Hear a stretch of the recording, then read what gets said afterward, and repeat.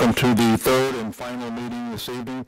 My name is Dennis Buckley, Mayor of the City of Beech Grove. At this time, we will call to order our City Council meeting. In lieu of a roll call, I will ask each council member to introduce themselves. To my left. Dave Mobley, City Council at Large. John Jennings, District 4. Dave Harrison, District 5. Dan McMillan, Clerk Treasurer. Craig Wiley, City Attorney. Anthony Davidson, District 3. Ed Bell, District 2. Mary Huser Stewart, District 1. Samantha Coates, Council at Large. Please rise for the Pledge of Allegiance. I pledge allegiance to the flag of the United States of America and to the republic for which it stands, one nation, under God, indivisible, with liberty and justice for all. Thank you. At this time, if we could have representatives from Tri Kappa come up, please, to the podium for a proclamation.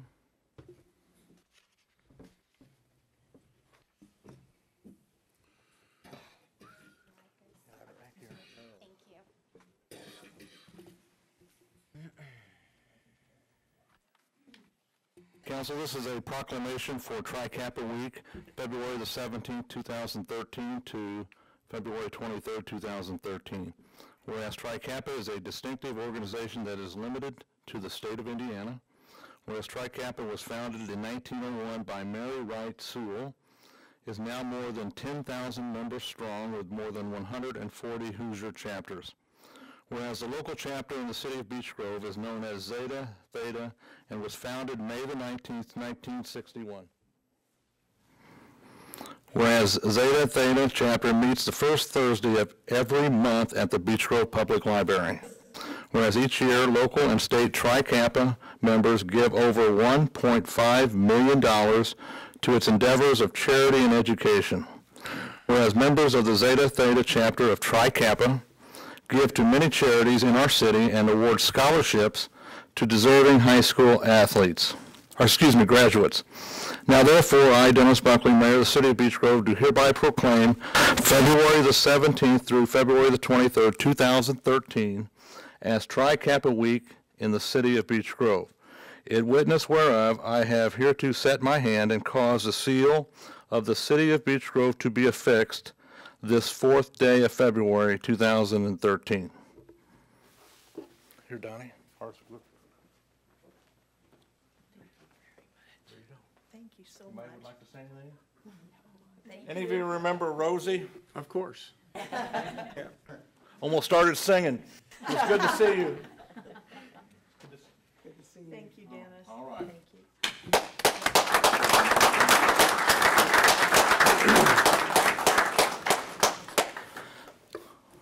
Folks, if you look up behind where we sit at, there's a new framed Welcome to Beech Grove stained glass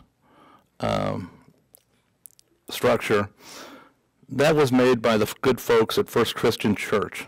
And the drawing was done by Marilyn Haskett, who's with us this evening.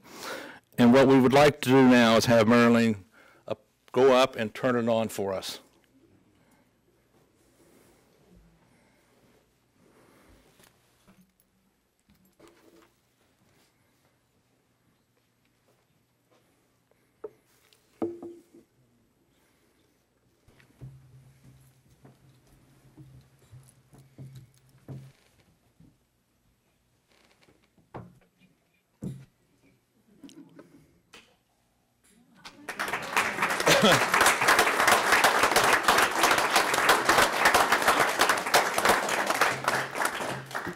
That was donated by the First Christian Church.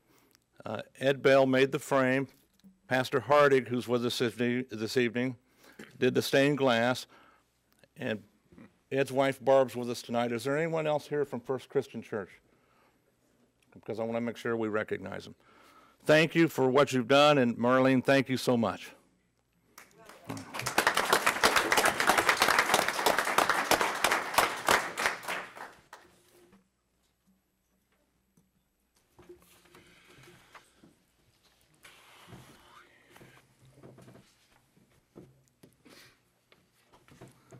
Council member, before you have the minutes of the previous meeting. dated January the 7th, 2013. At this time, the floor is open for comments or questions.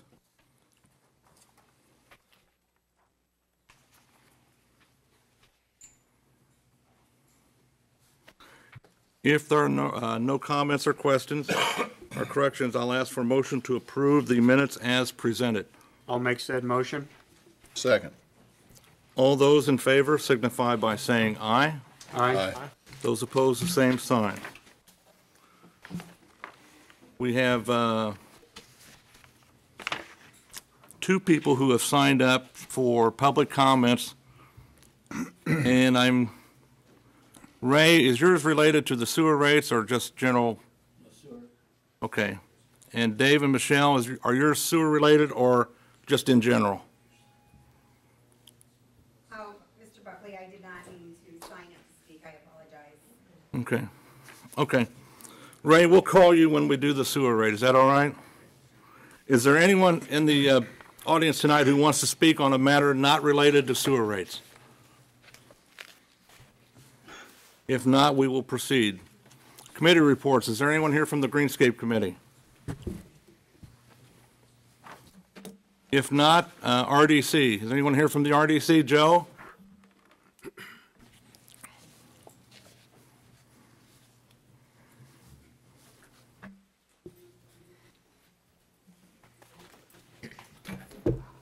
Hi, I'm Joe Griffin with the RDC. Vice President. I'm winging it tonight, so be ready here. I don't know. I'm waiting on comments back from you guys. Tell me what went on at the meeting. Because you guys don't show up, that's the whole problem. I know I'm talking to my employers. But remember, the RDC is very important too. I have to give Mayor Dennis congratulations, he does show up. I'd like to see you all show up. After all, I do show up to both your monthly meetings for the most part. You know, redevelopment's highly important. And the council and the RDC have to work together, amongst other things. And we have to get on the same page.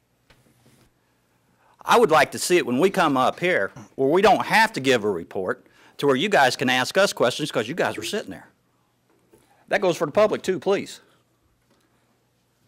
You know, when you only have two people there, that's not much redevelopment, is it? Especially when it's a community redevelopment, because that's the only thing that's ever going to work, is a community involvement. That's how redevelopment works. We need the community involved, please. We need the council involved. I wish I didn't have to come here and give a report. I wish I could come here and discuss with you guys what went on at the meetings. That would be wonderful. That's real redevelopment. That's real-time stuff happening. I know I'm talking to my employers. I'll probably get kicked off, but, you know, I told you guys that when you guys put me on. If you don't show up, I'll let you know. I'm letting you know. Show up. I'd love to be sitting here talking to you guys about what went on. Some of the things that went on there, too, is one of the discussions was we got to make a some sort of agreement with Marion County for some sort of inspections of some sort. I was totally lost. You see, the redevelopment can make our own laws. We can do our own things. And it's binding.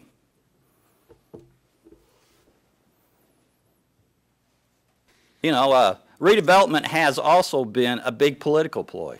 You know, you keep hearing about every election. Hey, what about the RDC? You know, they've been so. I'm here inviting everybody, council members, public, please come. It's the only way you're going to get successful redevelopment. It's the only way redevelopment actually works. It's a shame I have to come here and give a report when we should actually be talking about what went on, and you guys should be asking questions after having a couple minutes sitting back and thinking on it. That's what happens when you put me on, I'm here to tell you. I promised you it'd happen if you didn't show. I'm giving you guys hell. Show up. Public, please show up. It's the only way it's going to work. We got to have everybody. It's not the RDC plan is the Beech Grove plan. And any successful redevelopment has to happen with everybody. We have to get them all on board. You know, you can have all the plans in the world, but if nobody shows or nobody does anything, look what happens. Nothing. So please show up. I guess that's my report. Any questions? When's your next meeting, Joe? The third Thursday of every month. And that will be here. At this one, I'm going to ask that we probably move it with Main Street going to be redeveloped and everything else.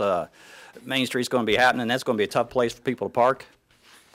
It's already a tough place to drive down just on what little bit we're having. You know, maybe it's time that we shift for a little bit for the better good of public. I'm going to bring that up at the next one. Yeah, it's tough enough. People don't really want to drive down Main Street the way it is now, let alone once it starts getting tore up. Even worse. But that is part of progress, too. Being flexible is part of redevelopment, too. Because one of the things I brought up, too, is we have to review our plans every couple of years, and we're far past that. We're far over exceeding. They suggest every 2 to 3 years. And this is where the public needs to be involved, too. Every 2 to 3 years, we have to look at our plans. We have to be flexible.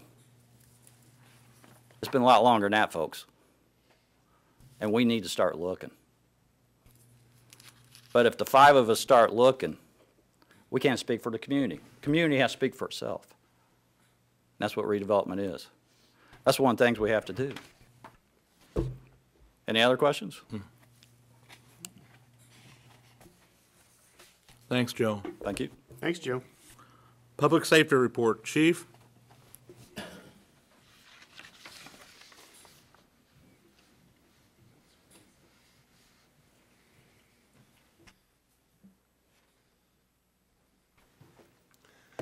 Mayor, board members, the public safety met Wednesday on the 30th of January. The 3 civilian members and the fire chief, myself, and the deputy chief were present. We had a few issues. One is a concern about some trash in backyard of properties. The Board of Health has been notified, and these people are in compliance, even though it does look bad. If it's up off the ground, the Board of Health says it's good. There's nothing we can do. Another issue is the fire department's getting the new fire truck soon. And the probably our biggest concern right now with the public safety and the police is school safety. The police department has offered the schools to go through the schools and give them any advice that we can. The school, I know the high school is upgrading their security system, and our police officer is getting with the school system to give them suggestions. We also have plans to do activities within the schools when the kids aren't there, activities that involve training our officers and the teachers about what incidences that we respond to and how we respond to them. We have a concern about our commercial vehicle ordinance. The members have been asked to go to citizens, their neighbors, and find out what they think of this ordinance. They were advised what it is and what they might think of it to bring back to us the next meeting, which is the end of February. The members were also advised of the construction on Main Street is probably going to start the 1st of March, as I understand. And our next meeting will be February 27th here at City Hall at 9 a.m. If anybody have any questions? Questions for the chief? I'm pretty, I know the K1 building pretty well. Is there any thoughts on making that building more inaccessible? I know you can, without a keypad, without anything, you can walk right in and be in the office without. Every school that I've been in is a concern, but I talked to our school officer who says that the school is upgrading their security, and I don't know how quickly that's going to be, but it is, and we've offered our assistance to give them some ideas of what we think. And your school officer, you have someone stationed in? Mark Parker is our school officer, and he is in the high school most of the time. But he does go around to the other schools, all the Beech Grove schools and Holy Name if he's asked to, and the Nazarene school. And he'll go to a kindergarten if they want that advice, or just to have an officer in there.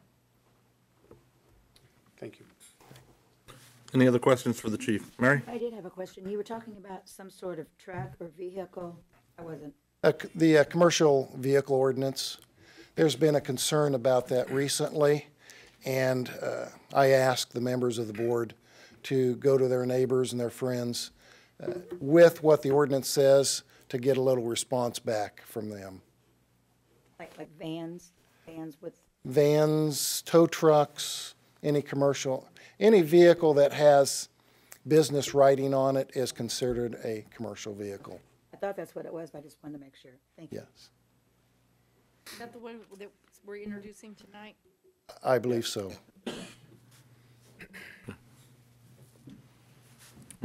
Thanks, Chief.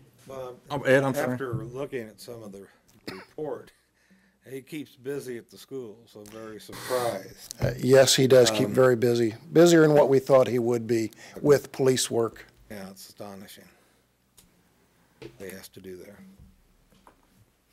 Can we see these reports? Yes, it's in, I don't know if Dan is, it's on the annual report. You know, the annual The annual report says report is what, on the website. the arrest he made and his, how he's used his dog and the number of sniffs.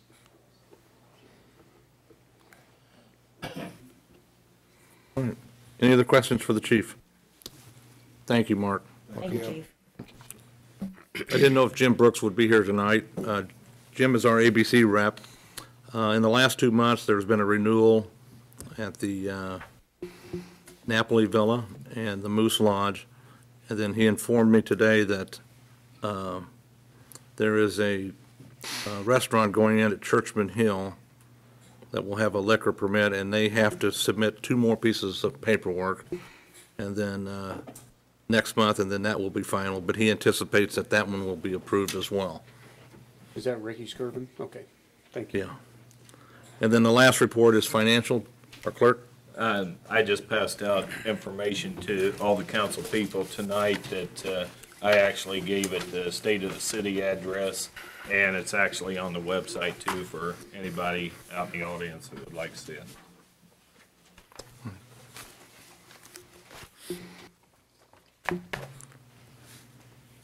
With that, if there's any questions for the clerk?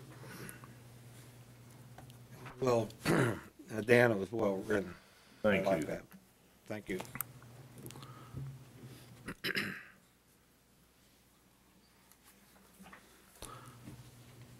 Now we'll go, any other questions? We'll move to the mayor's liaison report. Gary?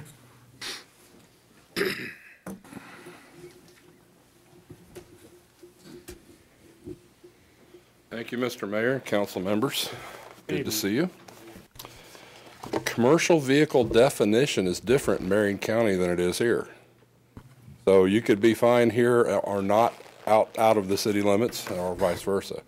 Commercial vehicle in Marion County is larger than 3/4 ton truck, things that have a truck body on them, dually wheels, actually a dually wheel pickup truck, if it's not your only transportation, is in violation as a commercial vehicle in Marion County. So if you guys are different, that's fine. Just be careful. The Burmese American Community Institute had a grand opening. They are the largest in the country, right here in Perry Township. They now count 9,000 Chin Burmese here in this township. That's an awful lot of immigration. And guys, those are the guys that are going to be buying your houses and keeping your property values up. We are the largest, of the large cities, we are the only one that's growing. And it's because of this immigration. So it's legal, everything's fine, and they're here learning. And They're just bettering themselves just like all of our ancestors did. You know, I had a friend that talked about the waves of immigration that came through, and the Irish and the German and whatever. It's the same thing. So, all right. Great Indy cleanup we've talked about. April 6th is our part of town. State of the City speech. You had yours already. Mayor Ballard's is coming up Tuesday, February 19th at 1 p.m., which is different. Normally they're evening, 5 or 6 p.m. This is 1 p.m. February 19th at the Alexander Hotel. We've talked about the Alexander before, the new hotel that's downtown. It's worth going to. I was just there recently. The Parks Department has done something totally different. I know your parks is different than our parks. They have opened the weight rooms. For $10 a month, you can get a pass to go into the weight rooms and work out. That's all different. They never used to do that. So if you're interested, you can do that. That to combat Planet Fitness? I suppose. I suppose. But they got to do something to raise money, just like you guys do. I mean, that's life. Yes. Community office hours. I have community office hours in Perry Township and in Franklin Township. They're both on Mondays, so if any of you want to talk to me, from 11 to 1, I'm at the Perry Township Government Center. From 2 to 4, I'm at the library on Franklin Road. I have time to sit down and look at things in detail, so come out and see me. Most days I have 0 people show up. I have time to talk to you. Mayor's Night Out, coming up Tuesday, February 12th, a week from now. 6 p.m. at St. Anne Catholic Church in Decatur Township. It's out in the sticks. Greater Southport Business Alliance. I know that name throws you, but they're really trying to be a Perry Township force. They're having their Taste of Southport membership drive, and so the Taste of Perry actually is what they call it. Taste of Perry, and you're Perry. They want you there. This will be at German Park on Wednesday, February 27th, 7 to 8:30 p.m. German Park. It's been a while since you've been to German Park. You know, it is Perry Township too. All right, and we have some movies coming up. They have the old classic movies, and the Parks Department is doing some movies as well. This is at Garfield Park Arts Center, and the next one coming up is February 16th at 7 p.m. This is 2 days after Valentine's Day, guys, so, you know, whatever. Remember Last Night, 1935, Robert Young. Couples awaken after a party to discover the party's host is murdered, but they're too impaired to remember the details. There's nothing new under the sun, is there? We talked about these a couple of years ago for vandals, taggers, graffiti. We've still got some of these brochures around. Did a great job on the brochure. This was an independent person that did it. If any of you are interested, I can get you some more of these. And that's it. Anything for me, folks? Questions for Gary? Oh, excuse me. It's on the back of this. I should have turned it over. We have a Marion County Greenways Master Plan meeting coming up. And they're doing one per township. Your township is Perry, at Perry Meridian High School, is Wednesday, March 6th at 6 p.m. The presentation will be at 6:30. If you're interested in talking about, learning about, having input into where trails go and that sort of thing, Greenways Master Plan, this is your time to do that. I'm sorry, Mr. Mayor, go ahead. No. Anything else? Nope, that's it.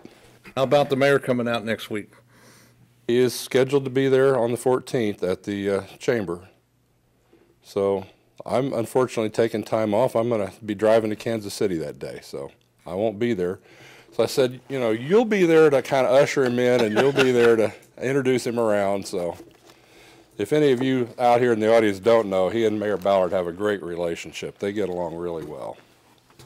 So is there anything I can do for any of you? Can I have your Taste of Perry flyer? Certainly. And may I see the Greensway?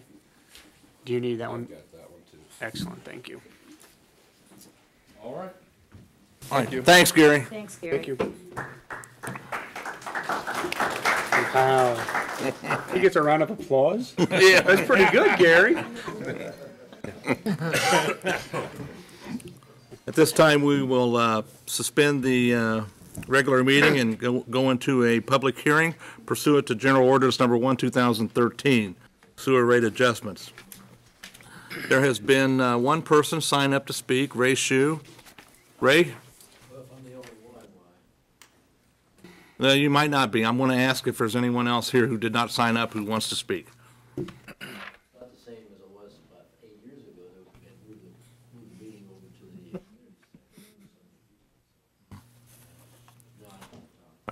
Is there anyone here who would like to speak on behalf of the sewer rates?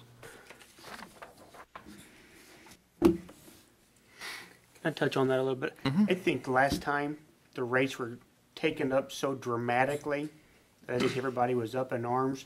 We've tried to do this a little bit calmer and more collected and take it up a little bit at a time. I think the reason there was such an uproar last time is it was such a in-your-face 20% crammed down your throat.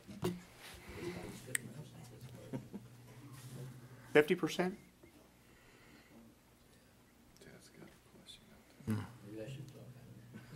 Sure. I think I'm not pointing fingers. Listen to the output that Dennis put out down there, you'd have a better understanding of the cost and why they're doing it.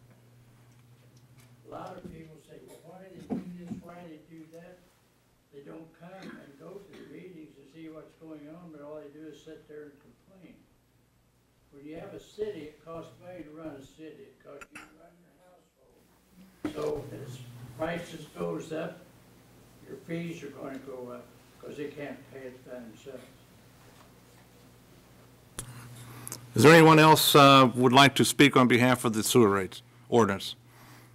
If not, I'll call Jeff Peters, our financial consultant, to come forward and give us some advice, Jeff. Hello all. Appreciate the opportunity to be here. You know, as we talked before, and have for quite a while, the sewage works, in order to continue to operate in the manner that you have and to provide your transfer money that goes from the utility to the general fund for those operations in the payment in lieu of tax and return on investment, you will have to raise the rates. It's been 8 years since you've done it. Probably should have been done incrementally during that time period, a little smaller, but we're where we're at now, and that's something that you're going to have to do if you want to continue to provide the service and provide the municipal services that you've budgeted for 2013. And, you know, I'd be happy to go back through the rate study, or I know we've been through it a couple times, or I can answer any specific questions, whatever you all would like to do. Floor is open for questions or comments. I just want to make sure that I understand, on a resident, their billing is no longer tied to their water usage. Is that correct? Correct. The per unit that will be, how will that be measured? Well, it's going to be, for each of those residential units, it's going to be the $24.95. Just the flat fee? Yeah, irrespective of use. So we've taken that back out of the equation? Yes. Okay. Because that was the biggest sticking point the last time, was people arguing against everybody paying a flat fee. They wanted to base it on their usage. Yeah, and you know, then that was, the argument goes back to what is the minimum that you're going to be required. Right. So then you back into a minimum that says, okay, we're assuming you're going to use 5 units. Right. Or whatever. So it's kind of the same thing. It's the same argument. And, you know, that's something that you can discuss. Somehow you're going to have to apportion the costs to a variety of different people, residential, commercial, industrial. And this is what's before you. It is the flat for the residential. I just wanted to make sure I had it straight in my own mind, because I've gotten no questions, comments from anyone in any respect. So I'm making the decision based on what's best for the city and what needs to be done for the city, because I've had no input from citizenry. I don't know about the other counselors, but that's where I am with this, so that's all I wanted to know. Any other questions for Jeff? Thank you. I'd like to call Alan Hux up. Alan, could you come forward, please? Thanks, Jeff. Mr. Mayor.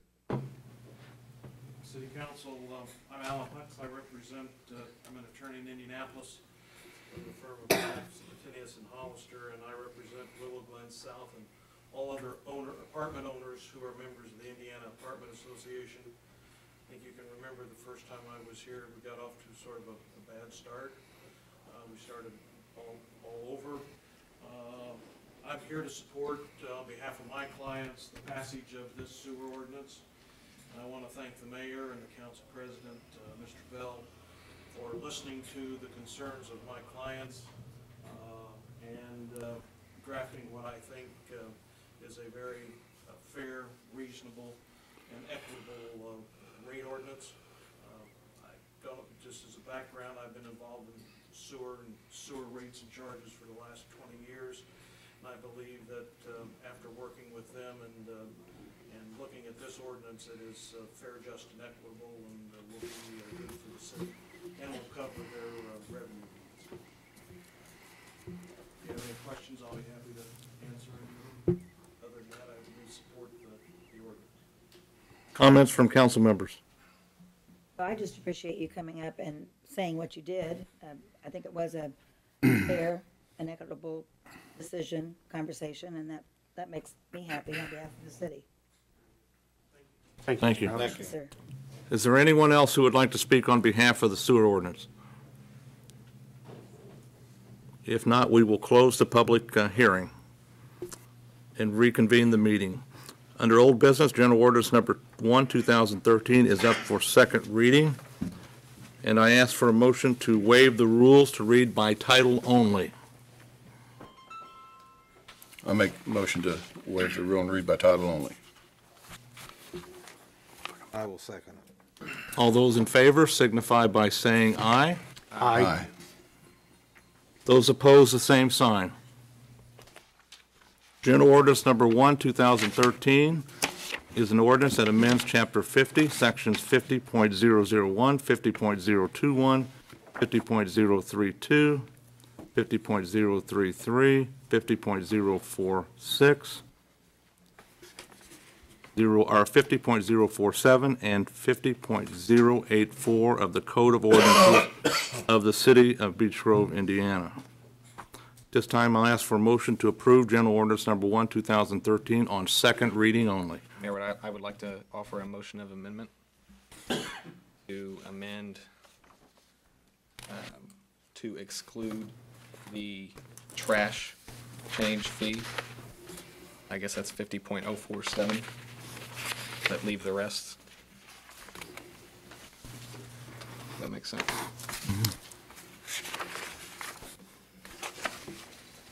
Where's this at? Shit. Thought I had it. It's not it. It's from last month's bill.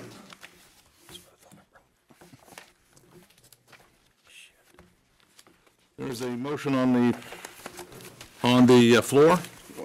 Can you hang on a second? Sure. I want to see what it says. Anthony, could you go into the explanation a little bit further? Yeah. On the 5th page. John. He wants to eliminate all the about the uniform.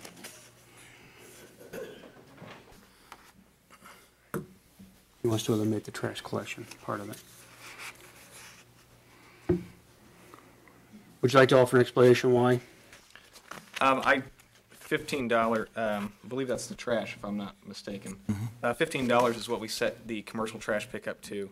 And I for one, I don't see a justification for residents to pay the same as the commercial trash pickup. And for two, the study that was done, I don't believe included the commercial trash pickup once we instituted it, the changes that we've made, the amount of trash that we're not picking up for free, the excess trash, the heavy trash pickup that we're doing now and charging for. It doesn't include a lot of stuff. And so what I would like to do is, not only would I like to amend it, but I would like to table at least that portion of it for at least another 6 months, so it'll get a year in the books before we look at changing that and see what the outcome is. You want to correct that? It was $20. Yeah, the commercial trash fee is $20 per tote. $20 per tote, and what we're asking for now is $15 per week. So it's, excuse me, 15 per month, and that would be every week. And commercial for $20 is doing twice a week for all month. So I think that's why that's Per tote. So if they get 2 tote, it's $40 a month. okay. What is the fee now, 10?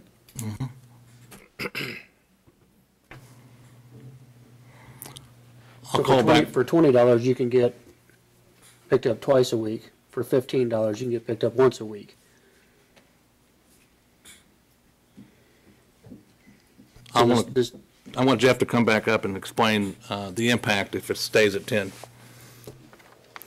Okay, on the rate study on page 16, it breaks out the operation and maintenance expenses for trash. And this is one of the things, you know, when we look from that equity standpoint of, since we've got the sewer rate together, and all those expenses coming out of that same fund, we want to see how much is attributable to sewer versus how much is attributable to solid waste and the trash. The expense on that is about $740,000 in 2011. So coming up for inflation and the like, this $15 fee puts you at about $750 for the revenue to cover that expense. That's going to be approximately $750. Right now it's at $500. Which means you've got sewage works money subsidizing trash service. Now, a lot of those people are going to be the same, but still you want to try and get it as equally pigeonholed or appropriately pigeonholed as you can. As to the commercial trash ordinance, I'm not familiar with how that actually is going to bleed into here, because the stuff we studied was out of 11, so I'm assuming if you implemented a new fee, you're actually picking up additional trash that you weren't before? Yes, but it's not factored in that, Jeff, because the commercial trash pickup is very minimal. Okay. And, yeah, again, it's not going to be in our data set for 11. And some of the commercial trash that we were picking up for free. Yes. Okay. You know, that would make somewhat of a difference. So your analysis is if we don't leave it at 15, or if we don't move it to 15, we are going to lose again. Because you're going to lose about $250, so you're going to have to. What I'm saying is the sanitation portion, the stormwater or the wastewater fee is going to have to compensate because we're not generating enough. I'm saying that's what's happening now. If you don't fix it, if you actually leave it at 10, you're going to be $250 short, period. You're just going to have to cut it from somewhere. And it's still going to have a disproportionate allocation between sewage works and solid waste. Can that be made as a definitive statement, not knowing what we're collecting, since we've only done this for 6 months with this new rate on the commercial? Can that be made as a definitive statement that we will have to prop up? I would make it as a definitive statement because when we did the cost analysis, you're charging 10, it takes 15 to cover. So I can't believe there's that much commercial trash that you were picking up and not being compensated for. That would completely throw that number. Thank you. Yeah. But, you know, it will be some number in between there.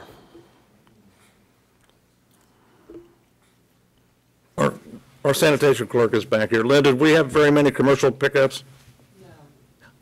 I'm guessing 10. Less than 10? Yeah, a yes or a no isn't going to cut it. Is there a? Probably like 25, maybe.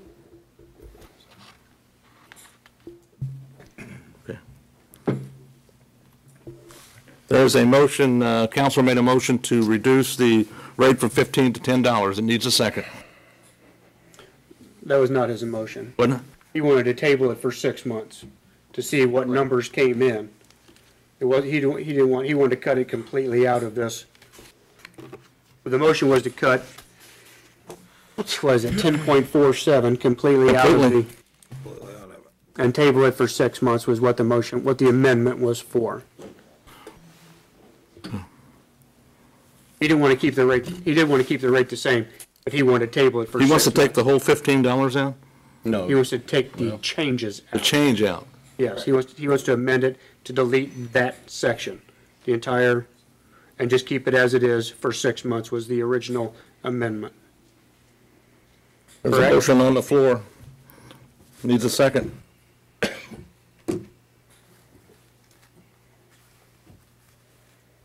Lack of second, we'll move forward. A motion to approve General Ordinance Number 1, 2013 on second reading only. Now I have a amendment, a change. Okay? On page 4 of General Ordinance 1, 2013, D, where it says the district shall charge, it should be the city shall charge.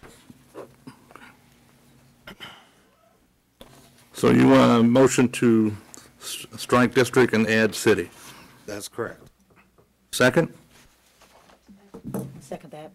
All those in favor signify by saying aye. Aye. Those opposed, the same sign. Motion to approve General Ordinance Number 1, 2013 on second reading only. I'll make said motion as amended. Second. All those in favor signify by saying aye. Aye. Those opposed, the same sign. Nay. General Ordinance Number 1, 2013 is up for third and final reading. I will ask a motion to amend the rules to read General Ordinance Number 1, 2013 by title only. I'll make said motion. I will second. All those in favor signify by saying aye. Aye. Those opposed, the same sign. General Ordinance Number 1, 2013 is an ordinance that amends Chapter 50, Sections 50.001, 50.021, 50.032, 50.033, 50.046, 50.047, and 50.084 of the Code of Ordinances of the City of Beech Grove, Indiana. With that, I'll ask for a motion to approve General Ordinance Number 1, 2013 on third and final reading. I'll make said motion. I'll second it. I'll do a roll call vote for third reading. To my far right? Yes. Yes. Yes. No. Yes. Yes. Yes. Okay, the General Ordinance Number 1, 2013 passes on third and final reading 6-1.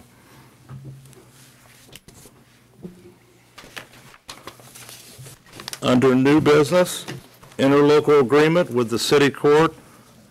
Judge Wells is here. Andy, could you step forward, please? Welcome this evening. Thank you for having Good me. to see you, Andrew. Sorry for my attire. I had a swim meet, so I threw on the collared shirt for you guys, but no suit.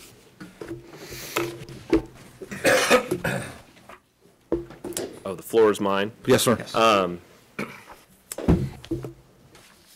Every counselor should have in front of them was an interlocal agreement between the town of Speedway and the city of Beech Grove. I'm not the parliamentarian here, so I guess what do you want from me at this point? Just to run through it, or Basic explanation of what we're getting ready to do. Okay. This is pretty much the identical agreement to what was put forth with Southport, and Southport's been utilizing the city court now for 6 months.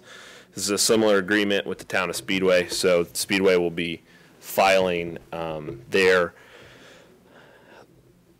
local ordinance violations and/or depending on the Marion County Prosecutor's Office, their infractions in our court. Questions? Has the relationship with Southport going well? Yes, from our standpoint, it's been very, very smooth. I've not had any complaints from Southport. They seem to enjoy the relationship. It's their officers show up once a month for trials, and they file about 100 tickets a month. So it's worked well. Is it equitable for the city of Beech Grove to make this agreement?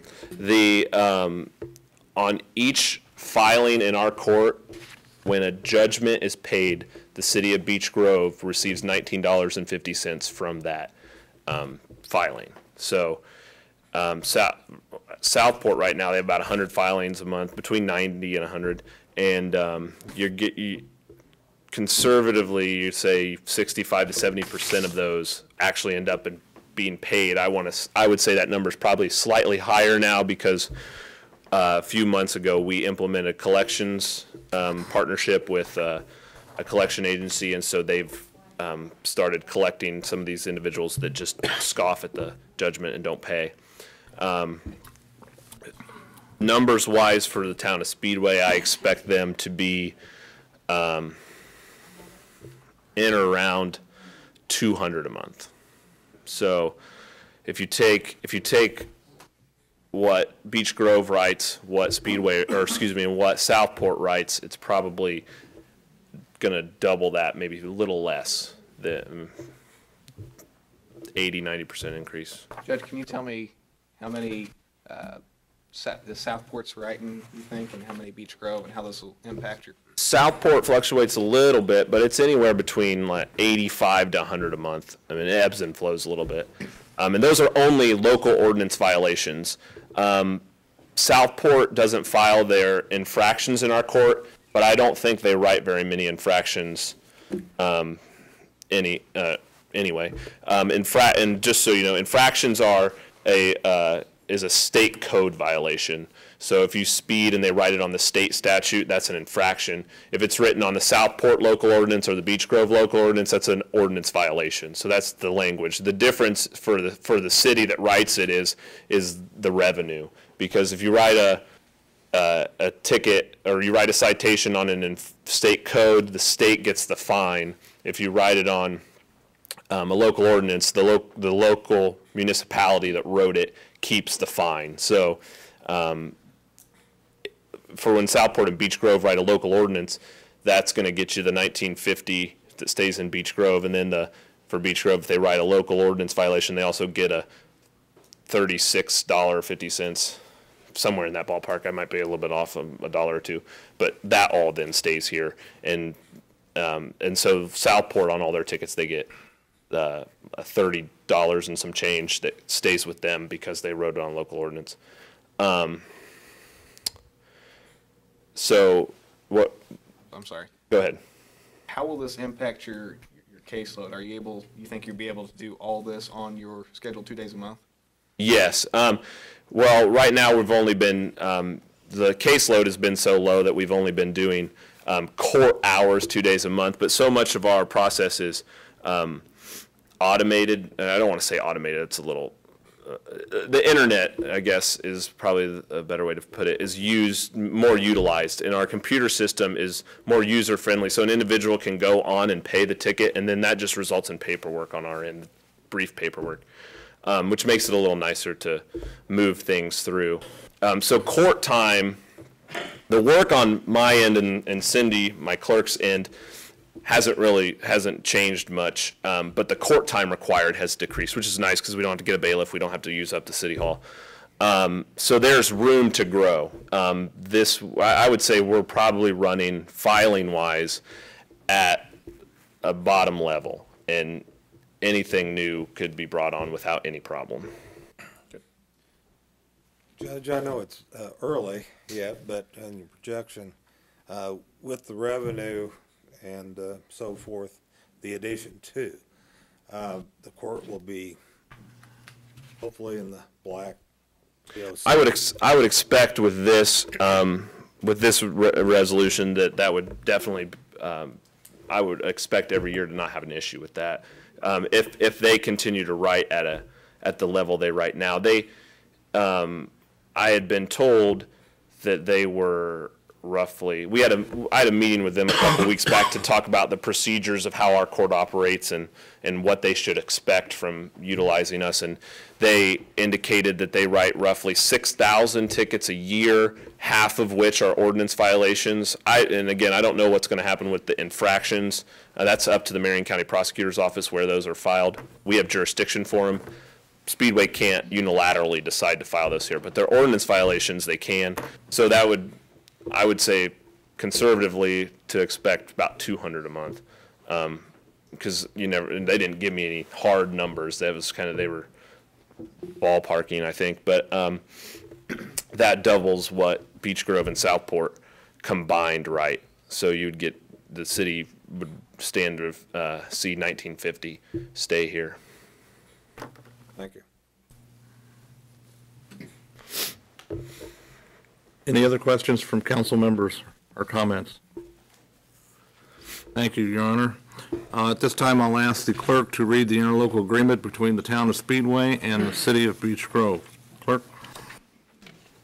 An interlocal agreement between the town of Speedway, Indiana and the city of Beech Grove, Indiana.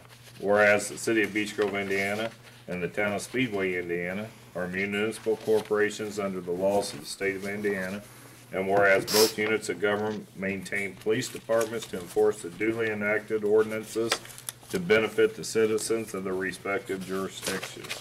And whereas Beech Grove maintains a city court that has jurisdiction over infractions and ordinance violations. And whereas Speedway issues citations for infractions and ordinance violations, but does not have a town court within its jurisdiction. And whereas the Beech Grove and Speedway are located in the same judicial circuit, and whereas Indiana Code 33-35-1-6 allows the city or town that has not established a court to enter into an interlocal agreement under Indiana Code 36-1-7 with a city or town that has established a court and is located in the same judicial circuit. And whereas Beech Grove and Speedway are desirous of entering into an agreement pursuant to Indiana Code 36-1-7, whereby the Speedway ordinance violations can be filed, processed, and adjudicated through the Beech Grove Court. Now therefore be it resolved that Beech Grove and Speedway, acting by and through their common council and town council, respectively, jointly agree to the following terms. Number 1, Speedway shall file ordinance violations and infractions of the Speedway Municipal Code in the city court for adjudication. These violations shall include but not be limited to traffic, zoning, and permit violations written on Speedway ordinances. Number 2, Beech Grove shall be responsible for the prosecution of all Speedway filings and the acceptance of any prosecutorial deferrals. Prosecution, plea, and deferral determinations shall be administered by the Beech Grove City Attorney acting and hereby designated the prosecuting attorney on behalf of Speedway, the prosecutor, unless otherwise designated in writing by Speedway. Number 3, Beech Grove shall be responsible for the docketing and collection of all court costs and fines assessed. The distribution of costs shall be allocated in the normal course of business. Number 4, Beech Grove shall collect and distribute fines and costs per Indiana Code 33-37-4-2. Number 5, Speedway shall initiate a deferral program with the city court and shall be responsible for all costs associated with the setting up of said program. The terms of the program shall be identical to the terms in place for the Beech Grove deferral program. It is the intention of the parties that the program in place will be identical as to the application and administration of the program by the city court staff. Number 6, it is the agreement between the parties that the city court shall distribute the funds available from the program as follows. 1, court costs to Beech Grove or as otherwise specified by statute. 2, police training fund to Speedway. 3, fines and forfeitures to Speedway. All other fees associated with the program shall be distributed according to Indiana Code 34-28-5-1. All fees shall be distributed by the 10th day of the month following the month of receipt unless otherwise agreed to in writing. Each party shall execute any and all documents and allocate the necessary personnel to carry out the terms of this agreement. Speedway and Beech Grove shall continue to cooperate to approve plans and procedures for implementation of the use of the city court of Beech Grove for Speedway ordinance violations. Would you like me to take over? In the event there is a dispute concerning said plans, the dispute shall be discussed by a dispute resolution committee consisting of 1 member of the city's common council, 2, the mayor of the city, 3, 1 member of the town council, and 4, the executive of the town. Number 8, in the event there is an additional dispute concerning this agreement that cannot be resolved by the dispute resolution committee, the parties agree to submit the issue to mediation pursuant to the Indiana rules of alternative dispute resolution prior to initiating litigation. Number 9, each party to this interlocal agreement may terminate the agreement upon 90 days written notice to the other party.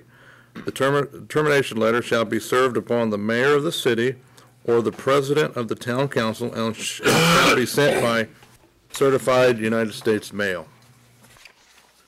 That is the agreement. I'll ask for a motion to approve the interlocal agreement between the town of Speedway, Indiana and the city of Beech Grove.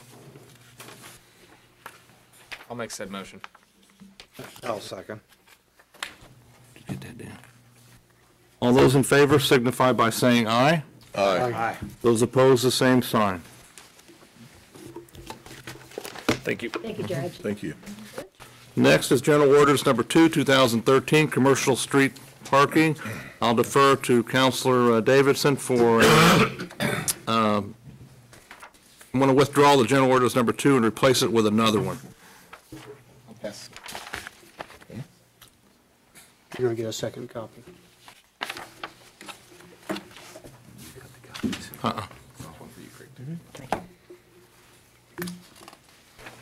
I have one. We have one. We just need one down here. We've got them. This time I'll defer to the counselor for introduction of General Orders Number 2, 2013. Thank you, Mayor. General Ordinance Number 2, 2013, an ordinance amending Section 72.23 of the Code of Ordinances of the City of Beech Grove, Indiana. Whereas citizens of Beech Grove are often given a company vehicle to use for their employment. And whereas some residents do not have parking area in their alley and need to store their vehicles overnight. And whereas parking areas are set up for residents on some streets. And whereas Section 72.23 of the Code of Ordinances of the City of Beech Grove, Indiana, the Code of Ordinances, must be amended to provide for the matters set forth herein. Now therefore be it ordained by the Common Council of the City of Beech Grove, Indiana, that Section 77.23 of the Code of Ordinances be amended and hereafter read as follows. No owner or operator of any semi-truck or person in charge of the same shall park it or permit the vehicle to be parked or standing upon any street or alley between 12 midnight and 6 a.m. for a period of more than 1 hour. Therefore, be it ordained but that the Common Council finds it just to amend Chapter 72, Section 72.23 of the Code of Ordinances of the City of Beech Grove, Indiana.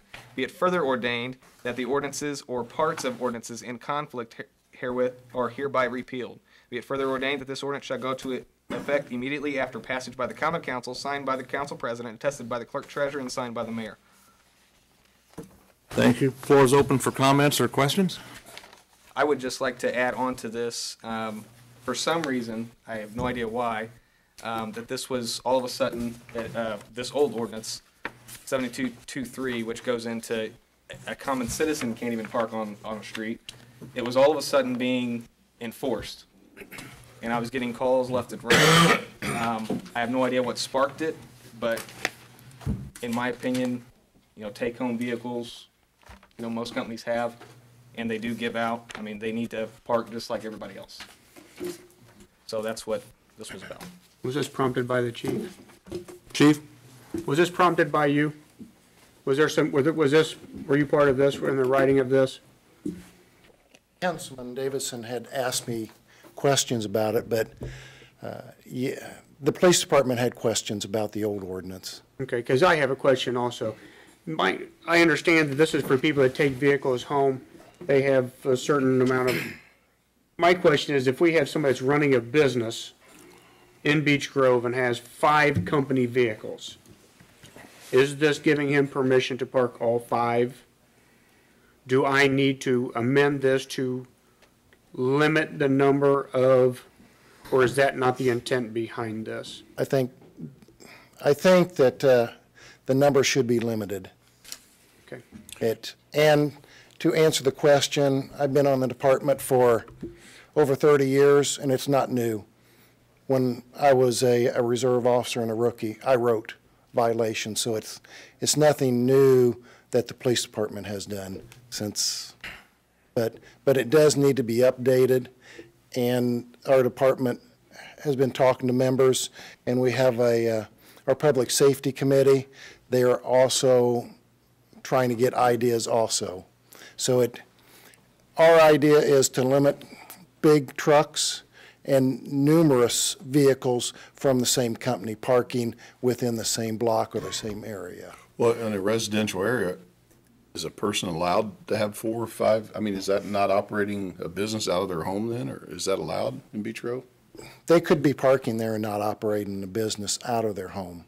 But there are several companies that park 3 or 4 vehicles from their home, and as I understand it, their employees come to that location to pick up the truck and go to their work site, wherever it may be.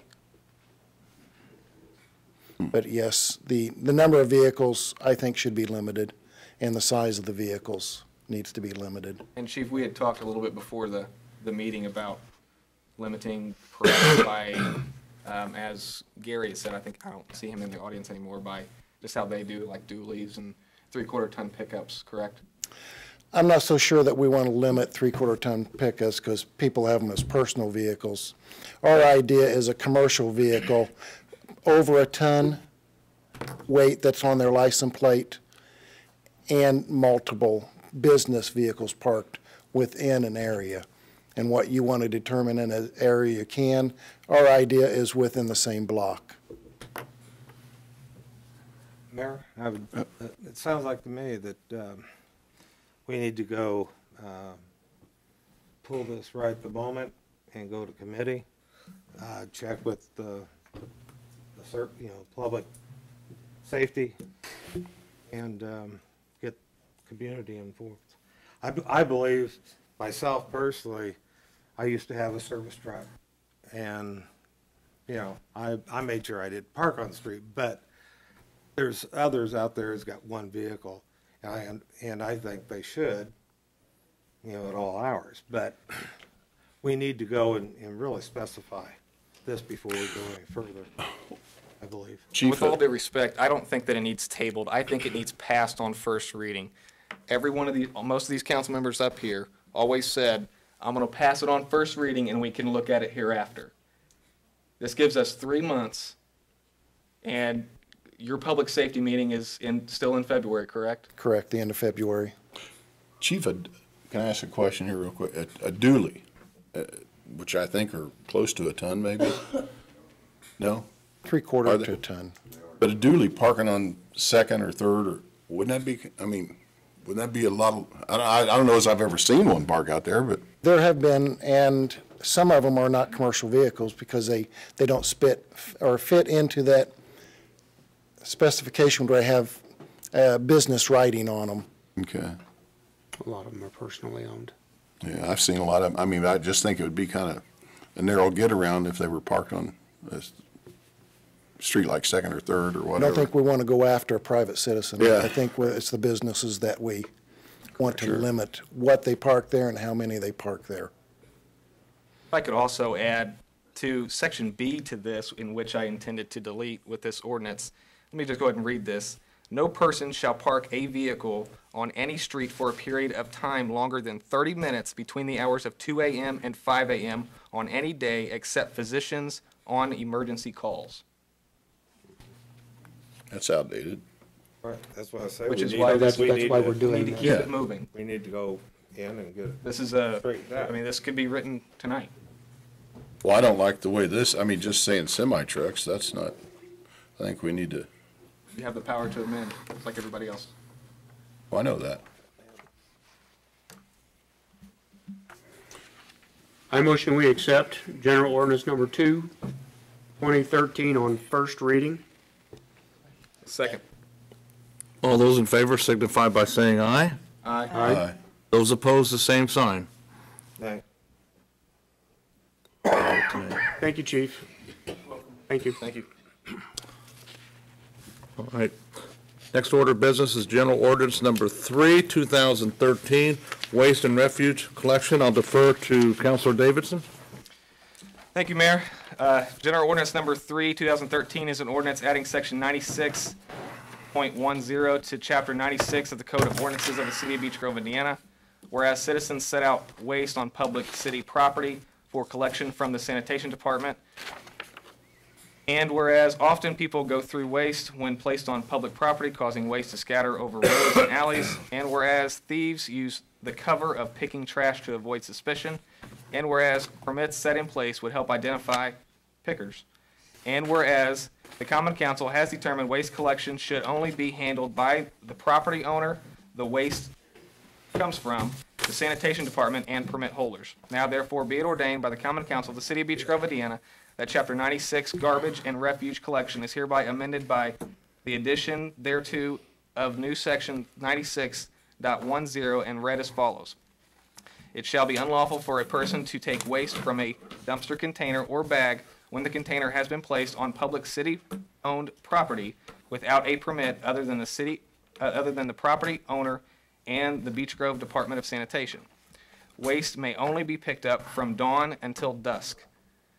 Permits obtained through City Hall must include a government-issued identification number and are good for a period of 1 year at a cost of $5. A violation of this section shall be subject to a fine not less than $50. Now therefore be it ordained that this ordinance only applies to the removal of trash listed above. Now therefore be it ordained that this ordinance goes into effect 30 days after approval of the Common Council, signed by the Council President, attested by the Clerk Treasurer, and signed by the Mayor. And I would like to add too, I would like to thank the Chief Mark for bringing this up to my attention and helping me work on this. Floor is open for questions or comments. Yes, I have a comment. I'd like to ask Chief a question, please. Okay, how would you go around enforcing it? Do they have to have tags they're wearing, or? They would have to have their permit on them. Either it could be in the window or on their person. And if they're driving up and down the alleys picking up trash, this would give us that opportunity to stop them and see if they are permitted. As I talked to Councilor Davidson, the problem that the police have is the thieves use the cover of night to steal stuff. And this will give us the opportunity to do a way to investigate people that are using that. As I've talked to Department of Public Works, they really like these guys picking up the trash, the heavy stuff, takes it away from them. But we want to take away the thieves from using this cover. And I think this permit will do that. Picking up the big stuff, they just come in and get a permit and able to do that. Yes. How are we gonna make them aware that they need a permit to do this? The police department will give warnings for whatever. It will be posted on the website. The police department can post it. And I think that it would be a good idea that I implement at least a warning to every person that's stopped, and maybe for a 6-month period, that you have to get a permit. What's your name? We write it down, and we keep a record of who we give warnings to. If you come back again, you've already had your warning. Here's your violation.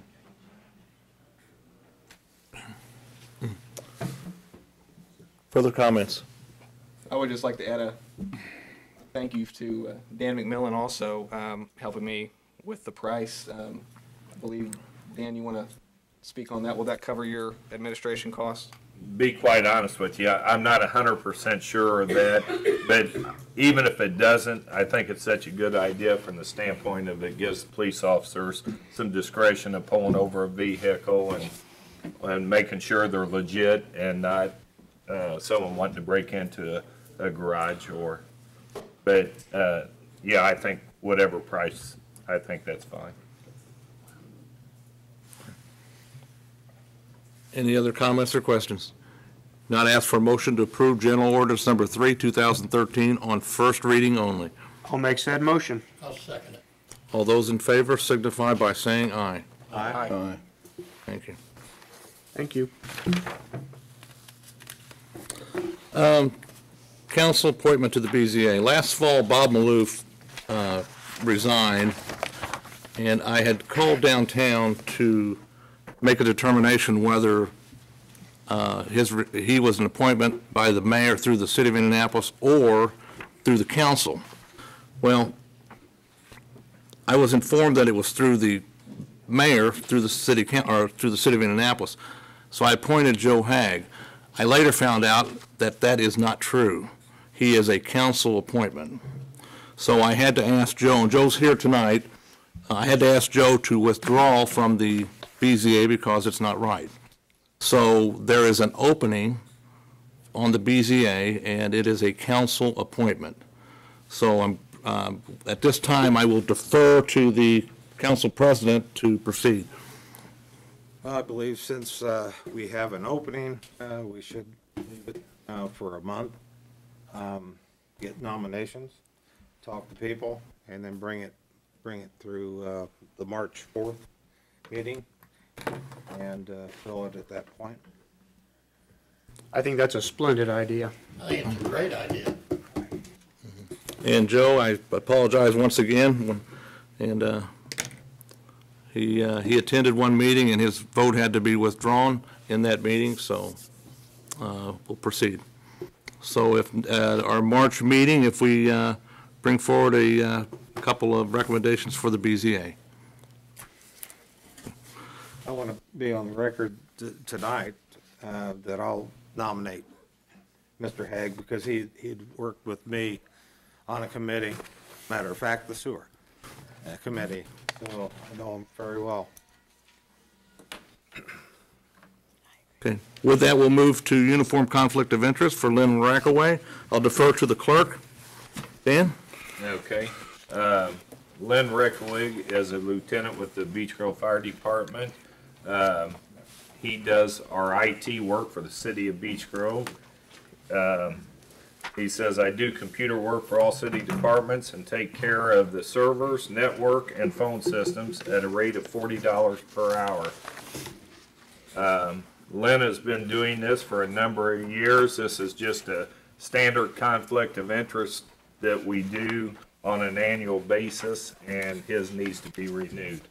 And I would recommend to the council that it is approved.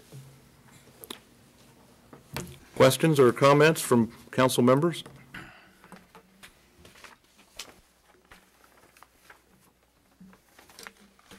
If not, I ask for a motion to approve the uniform conflict of interest statement for Lynn Rackaway. I'll make said motion. Second. All those in favor signify by saying aye. Aye. Those opposed, the same sign. Thank you.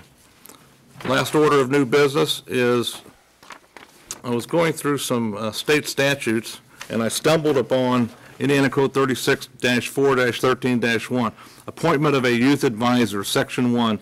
The presiding officer of the legislative body of a municipality may appoint an individual who is not more than 18 years of age to serve as an advisor to the legislative body on matters affecting youth in the community. When I came upon this, I asked our city attorney to see if this code was even still in existence or if it had been amended or deleted. Tell me about this. And he advised me that this is still in force. So we had earlier passed an ordinance pursuant to the youth advisor, or youth representative for the council. So at this time, I'll defer to see how the council wants to proceed. And does, the state statute says the presiding officer of the legislative body, a municipality may appoint an individual, so it is up to the presiding officer how he would like to proceed. If he would like to stay with the format that we're doing now, or would he like to just move forward and appoint someone? Well, Mayor, I would like to find out from Councilman Davidson. I haven't heard or seen any list yet of youth. How many do you have so far? My son's on it. Not 100%, but I believe we had 2 sign up. We didn't have a very good marketing campaign, I guess, of this. And I was talking to Steve Cox the other day and suggested that we would probably pick this up at the beginning of the school year. That way we would have the rest of the year, we'd have plenty of time to advertise this. A lot better response. I feel at this point, maybe we get together and have the 2 to talk with. And at this particular point, if they'd be willing to be represented on there, go ahead and start it. And then if we get more next year. I personally know there are more than 2 on it. I know my son is one of them. As long as he doesn't have to come to a meeting with his father, he has no problem sitting on this board. But I do know that there are more than 2 involved. I think there are 2 that have filled out their paperwork. I'm not sure this is very high on Mr. Cox's priority list. So I think with a nudge and to let him know that we are interested and we're waiting on some feedback, I think the response will be a little bit better once he knows that we are waiting with bated breath for him to pass out the paperwork. So I do know that there are more than 2 involved. I know personally more than 2 that are involved. So there will be some interest. Well, I would just ask the council then, what would you think? Would you want to start this as under the state, and we'll leave our youth council as it is, and at least get a student on board for this? Is anyone, I'm open for suggestions here. I think that should be the first order of business we take care of when we get more than 3 or 4 members. We'll discuss with them if they want to have an advisor that. Okay, that's how you want to proceed, President? Yes. All right. That concludes new business. At this time, we'll start with council comments. To my far right, Dave. The mayor's night out is, I'm sorry. No, go ahead. You didn't appoint, I knew he wasn't going to say much. April 6th is the Indy cleanup in our area, as Gary said. And it's mayor's night out coming up, and I think they said it's a Decatur Parish, was it St. Anne's? Mm-hmm. So that's quite a haul. I believe that's off of 67, or at least in that direction. And if you'd all join me in singing happy birthday to Dan. Just kidding. Just kidding. Support your local schools. Still some good basketball being played. It's been a long meeting, so I won't go ahead and tell you the latest, but they try hard. They play well. They need your support. That's all I have. Dave? Yeah, I'd like to thank everybody for coming, and I know the sewer rate is not what everybody wanted to hear, but I think it's what we had to do. And that's pretty much it. Okay. Anthony? I'd like to thank Judge Wells and Mary for the interlocal agreement. I'd like to ask I'd like to just run by a few things. Mayor, in the state of your city, you voiced your opinion on the elimination of voting rights to the excluded cities, which involved Beech Grove residents voting for Mayor of Indianapolis, and you voiced your opinion on your opposition of it. I would have to agree with you, and I would encourage all the citizens to contact Senator Greg Taylor. It's actually in the Senate right now, not the state legislature. To contact him and voice your opposition of it. He's a resident of Northwest Indy. It's crazy that he's in favor of it. Also, the mass transit you referred to, and you stated that it was not a benefit to Beech Grove because it didn't cover Beech Grove. False. I'll just go ahead and put it out there. Mass transit includes not only trains, but it includes buses. This mass transit bill includes better buses, more routes, more stops, and it does go all the way down to Greenwood, not just stop at 70. As for the elimination of the 4 at-large seats on the county council, that is in the Senate as well. That's Senate Mike Young. So if you have an opposition, I would stress your concerns to him. Also, I saw executive order number 2 on the website, but I'm missing executive order number 1. So if you could get that on the city website so we could see it, that'd be great. Other than that, thanks everybody for coming out. Ed. Thank you, everyone, for coming out. There was one comment. On February 9th at the Senior Citizen Center, it's a kickoff for the Relay of Life. It's going to be a chili cook-off, and I left my times. Do anyone know? I'm not sure of the time. Noon to 3. Noon to 3. Noon to 3. Thank you, Mayor. But it's a lot of fun, and it's for a great cause. So please come out and support it. Thank you. Mary. No comment this evening. Kathy. No, thank you for everyone. Next meeting is March the 4th, 2013 at 7 p.m. I forgot one. Go ahead. I apologize, there was one that I wanted to mention. The 8th grade boys basketball team went 18-0, undefeated. It's been 47 years since a basketball team for Beech Grove went undefeated.